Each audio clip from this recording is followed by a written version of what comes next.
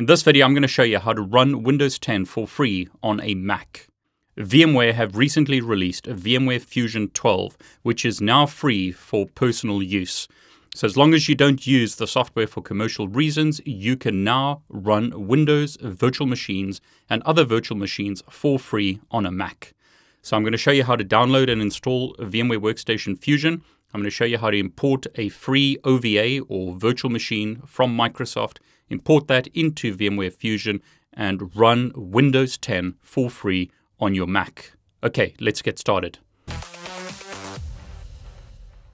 Now in this example, I'm doing everything on this MacBook. I'm controlling the MacBook from my Mac here in front of me, but all the work is being done on this MacBook. The first thing we need is a virtual machine from Microsoft. You can get that from developer.microsoft.com. I've put all the links to the software below this video for your reference, so you can use those to download the software. There are multiple virtual machines that you can download and use for free. So you could use IE8 on Windows 7 as an example, IE11 on Windows 8.1. But in our example, we're going to download MS Edge on Windows 10. And in my example, I want to download this for VMware, Windows or Mac. So there are a whole bunch of virtual machines that you can download here for various platforms. You could use VirtualBox as an example, but in our example, I'm going to use VMware Fusion, and I'm going to click download to download that zip file. Now in my example, it's going to take a while to download. So while we're waiting for that to download, I'm going to go to vmware.com, go to products, scroll down on the left-hand side to desktop hypervisor, and I'm going to select Fusion for Mac. So previously, before version 12 of VMware Fusion, you had to pay to use VMware Fusion on a Mac, even if you were just using it for study purposes. But now you can get a free personal use license. This is for students, home users, and open source contributors. So in other words, you can use VMware Fusion for free for non-commercial use, but you do need to register an account. It's free once again. You simply need to register an account. They will email you a link where you can download the software. So in my example, I'm going to log in to the VMware website. You need to log in to get your code because you have to put a code in when you boot up the software. So after I've logged in, I can see my license agreement. This is once again free, and I can download the DMG file for VMware Fusion. So I can click manually download. Now I've had problems using that link. So what you may need to do is use the link in the email that's sent to you. Once you register, they're going to email you a download link. So here's my email as an example, and what I can do is download my copy of VMware Fusion. So that's now downloading. It's about 641 meg in size. What I have done actually is download the software before I started recording because of the amount of time it takes to download software like this. Now, one thing to note, per the Microsoft website, is that these virtual machines expire after 90 days. Microsoft recommend setting a snapshot when you first install the virtual machine, which you can roll back to later. Mac users may also need a tool that supports Zip64 to unzip the files. This is a free utility that you can download and install on your Mac to unzip the zip file. Microsoft also give us the password to the virtual machine, which is password written like this. Now, because of the size of these files, I'm going to use the files that I've previously downloaded. As an example, that VMware Edge zip file is 7.2 gig in size.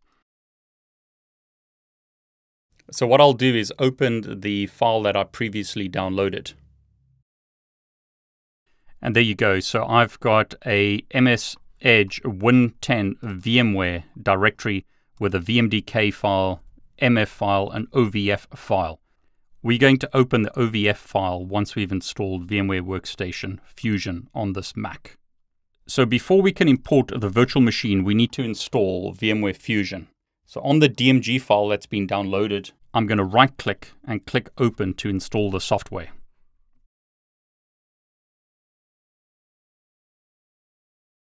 And now I can double-click to install VMware Fusion on my Mac. Now, one of the problems you're going to have with VMware Fusion on a Mac is all the permissions that are required to make the software work.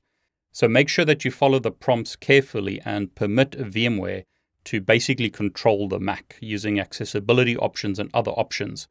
If you're not sure, shut VMware Fusion down and restart it to make sure that permissions are applied correctly. The file's been verified, and we warned that VMware Fusion is an app that's been downloaded from the internet. Are you sure you want to open it? Answer is yes, I want to open it. We're told that VMware Fusion requires administrative privileges to perform a one-time setup. So I'm going to put in my password so that the software can be installed. So the software is being initialized. I'm prompted with a license agreement, but I'm also prompted with a system extension blocked. I've been told that a program tried to load new extensions.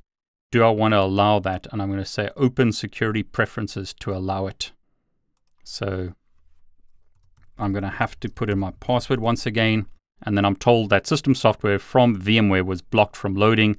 I'm going to allow that software. Okay, so on my VMware Fusion installation, I need to agree to the license agreement. I need to put in my license. That license is available on the VMware website. So log back into VMware, and then you'll be able to copy your license and paste it in. So I'll paste my license in and click continue. Got to put in my password once again. And I'm told, thank you for using VMware Fusion Player. I'm going to click done. And I'm going to click OK to allow VMware Fusion to access control system events. And open system preferences to allow VMware Fusion to control my computer. So I'll check this little checkbox. So in this version of macOS, there are so many security features. You have to allow a whole bunch of things before you can actually start using VMware Fusion. So once VMware Fusion has installed, we can import the virtual machine that we downloaded from Microsoft. So to do that, I'm going to go to File, Import. I'm going to choose the file to download. This is in my Downloads directory, MS Edge Win10 VMware. I'm going to select the OVF file, and I'm going to click Continue. I'm going to click Save to save this in my virtual machines directory. VMware is now importing that virtual machine that we downloaded from Microsoft. Now that process may take a while because it's quite a large import, 7.2 gig in size.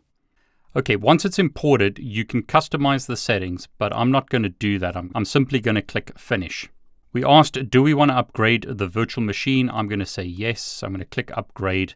And what should happen now, hopefully, is the virtual machine should boot up.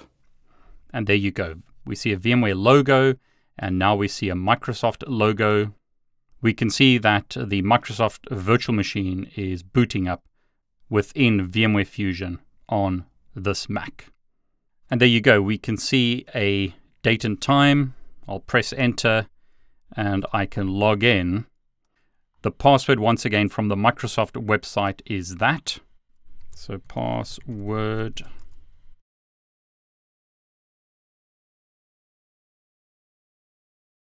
And there you go. I've been able to log into a Windows 10 virtual machine running on my Mac. I used free VMware Fusion software, and I used a free virtual machine that I downloaded from Microsoft.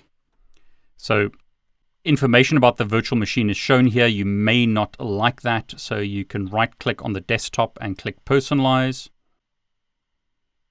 And what I'll do is set this to a normal Microsoft background. Now what you can do, as recommended, is create a snapshot. So you probably want to shut your virtual machine down to save on the size of your snapshot. Or you can take a snapshot right here. You can see that a snapshot has been taken of this virtual machine. Now VMware will install VMware Tools onto the virtual machine to make it work better, so that your mouse works better and that it resizes better. So I'm going to click yes to reboot the virtual machine. Virtual machine is restarting. The virtual machine is now booting up. And I'll be able to log back in again with my password. VMware Tools are a way to make the virtual machine interaction work better. So your mouse pointer will work better. It will be smoother. It allows you to resize the virtual machine more easily. So it's just a better way of doing things. So it's well worth installing VMware Tools. So as we can see now, the virtual machine resolution is a lot higher. And we're told that we have to log out and log back in again. So a bit of setup in the beginning, but it's well worth doing that because the interaction will be a lot better. So I'll right click on the desktop and personalize it again. I'll use the default Microsoft background. I can move this around and resize the virtual machine very, very easily. Here's the start menu, but I could start various applications as an example. There's Notepad, so this is Windows 10 in a virtual machine. I could start MS Edge and I'll open up a new tab and I could go to google.com and I could type something like date today to get today's date. Okay, so there you go. I've been able to download a free virtual machine from Microsoft, import that into VMware Fusion, which is now free from version 12, run that on my Mac. So I'm running Windows 10 within a virtual machine on my Mac. Now, if you enjoyed this video, please like it. That really does help me with the YouTube robots. Please consider subscribing to my YouTube channel and clicking on the bell to get notifications. I'm David Bombal. I want to wish you all the very best.